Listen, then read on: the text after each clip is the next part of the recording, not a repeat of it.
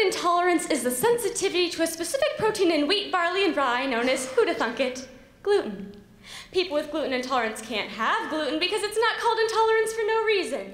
And this sounds pretty exasperatingly awful, right?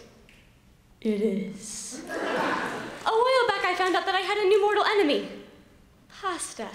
Which is super problematic because pasta is my breadstick on the side, on and off again boyfriend, and I have shed countless tears in the expanding of my intestines because I decided that the starchy scrumptious noodles were worth the pain. And every time I go through this sort of gluten hangover, I realize it wasn't worth the pain. But every time I see spaghetti, my stomach-shaped heart beats my tummy till it rumbles and I miraculously change my mind. It's like I'm Juliet and pasta is Romeo, forbidden affair between starch-crust lovers. And that happy dagger I plunge into my heart is actually a fork-murmuring German chocolate cake, and my heart is actually my intestines. And wow, this metaphor went sideways, much like I do every time I eat gluten. The curdling in my stomach, the ache in my gut is all avoidable, and I've been really good about my gluten-free lifestyle choice, and I'd like to say that I can have my cake and eat it too, but cake has freaking gluten in it.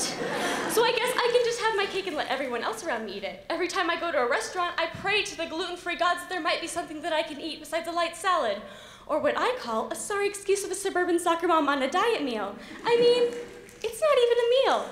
It's a disappointment. And every time I bite in, I feel like a depressed rabbit, so I make a joke about feeling like a depressed rabbit, and everyone offers me a bite of their meal. But I can't eat it because gluten.